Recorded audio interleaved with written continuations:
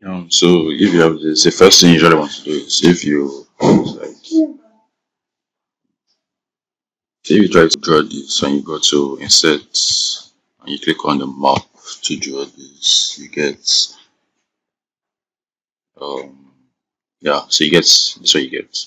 If you're not getting a map of Nigeria, what you need to do is to change this to geography and you can just select it, for example,